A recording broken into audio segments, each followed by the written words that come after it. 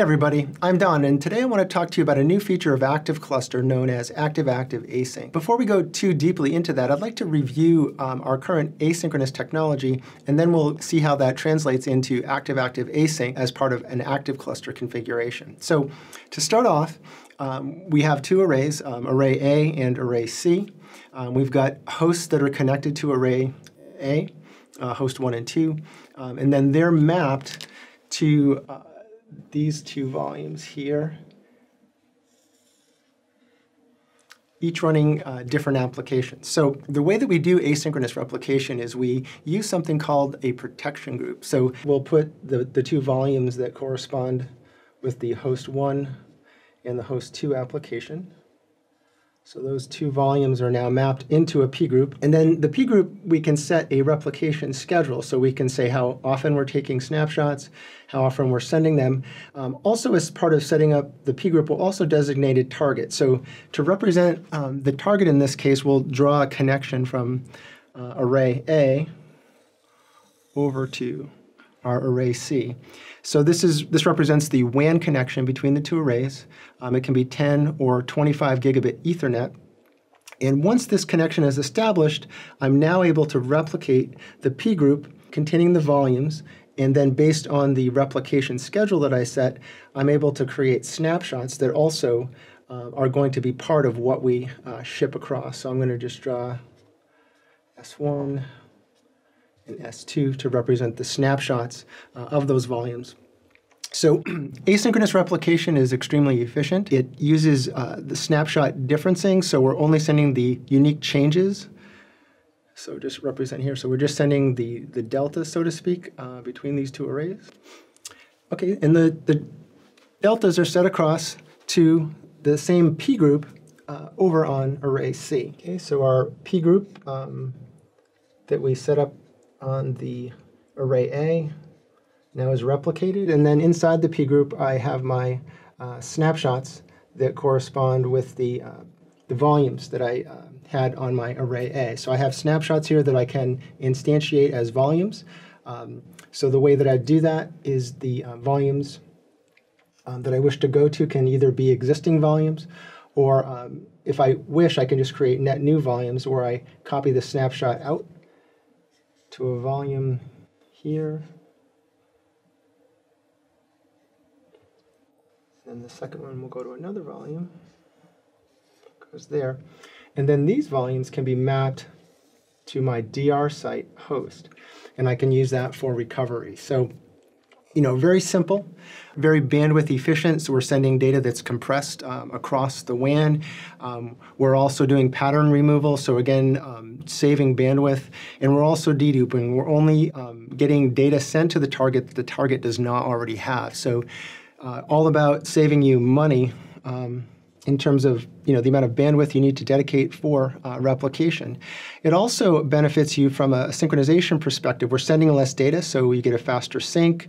As mentioned, you lower your cost of the monthly fee for paying for bandwidth. So really a big win from a replication perspective. A very robust way to have a copy at a third site to bring up your DR site if you need it. You could also do testing at the DR site. And all of this is built into Purity and included with the two flash arrays when you purchase them. So that's kind of a summary of async replication and kind of where we were. And now we can transition into active-active async and what that looks like. I think you'll find, however, that knowing asynchronous replication is going to be very simple for you to translate into active-active asynchronous replication, which uses almost exactly the same technology, just a slight difference in the connection topology. All right, so we talked about asynchronous replication and how that works. Let's turn our attention to ActiveCluster, which uses synchronous replication. For our diagram, what I'm going to do is draw a third array that allows us to configure ActiveCluster between these two sites. And then we'll connect it over to our third site. So let's draw the third array here, array B.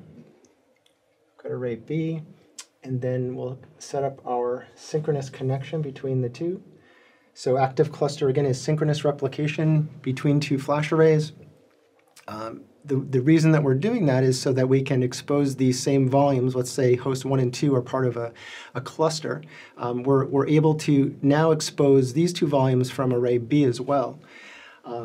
And in order to do that with ActiveCluster, we need to use what's called a pod. And a pod is just a logical container that we put volumes into that we wish to stretch.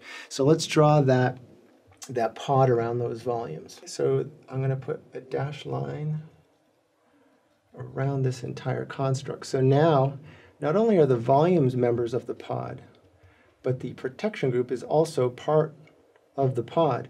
And as such, it gives us some additional capabilities that I'm going to talk about. Before we talk about that, let's talk a little bit more about ActiveCluster. So host 1 and 2 right now look like they're represented only connected to array A.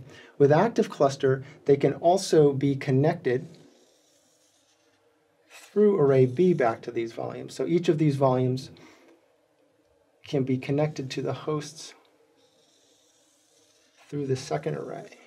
And before I forget, let's also put a name on this pod. We'll call it pod 1. So ActiveCluster uses the pod to designate the fact that these volumes are now stretched, they're synchronously replicated, and if something should happen to either array B or array A, because it's synchronously replicated, the host can simply continue running applications without disruption and failover transparently as far as the paths are concerned. So from a business continuity perspective, I can lose an entire data center, perhaps the one that contains array B, and continue running my business and my mission critical applications at site 1 and on a flash array A. So that's really the big benefit. So if we have this type of capability across two sites and we have an out-of-region data center, array C, that could literally be anywhere on the planet, now we can combine this into what we now call active-active async. From a replication perspective, it represents using both of these technologies together. And we'll put up here on our benefits list how it even improves the asynchronous replication that we talked about earlier in the video. So number one, to set up active-active async, we need to establish a connection between array B and array C. So now A, B, and C all are connected to one another. We get the same sorts of bandwidth benefits from this, but in this case, they're load balanced. So we're actually able to load balance replication traffic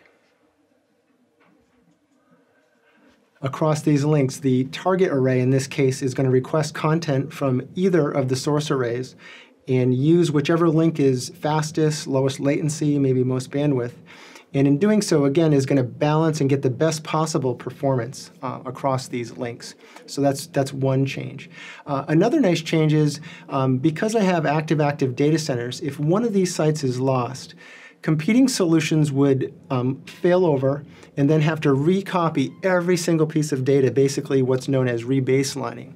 With our solution, there is no rebaseline. Another nice benefit of this solution from a management perspective is all of it can be done without you doing anything. What's better than administrative ease is no administration at all. So it's low touch. If, for example, array B fails, array A simply carries on. All of that happens automatically without administrative intervention. And finally, if it's not obvious from what I've drawn, this is an extremely resilient solution. So